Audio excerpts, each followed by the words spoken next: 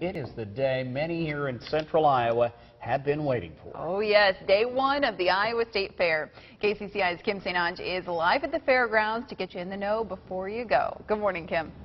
Good morning. Yeah, gates opened up here at the fairgrounds at 5 o'clock this morning, and people are already here, ready to go, ready to make it a great day. And I've also got some ways that you can save money for this first day and even make some too, which we all love. So today, only fairgoers can get $5 off adult tickets and $2 off child admission until noon. That is with a coupon from the August 3rd Des Moines Register. And then anyone 21 or older can collect a coupon. That's good for one free play in the All or Nothing Lotto game. Those coupons can be picked up at gates 4, 8, 11, and 15 while they last, so you want to hurry up and do that if you're interested. We will also have a chance to win one of 10 cash prizes and 2 prize packages to see Lady Antebellum here at the grandstand. That's going on August 16th. That contest will be open until 9 o'clock this morning. And then once you're here, there are, of course, certain things you just got to see, like the very famous butter cow.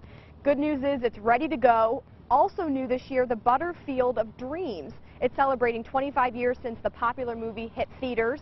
Artist Sarah Pratt, she really did such a great job doing this because, as you know, if she sculpts, they will come. Now, as far as parking, remember that there are going to be lots available at the fairgrounds. That's going to be $10 per vehicle. But if you want to not even have to deal with that, there are other options. That includes DART.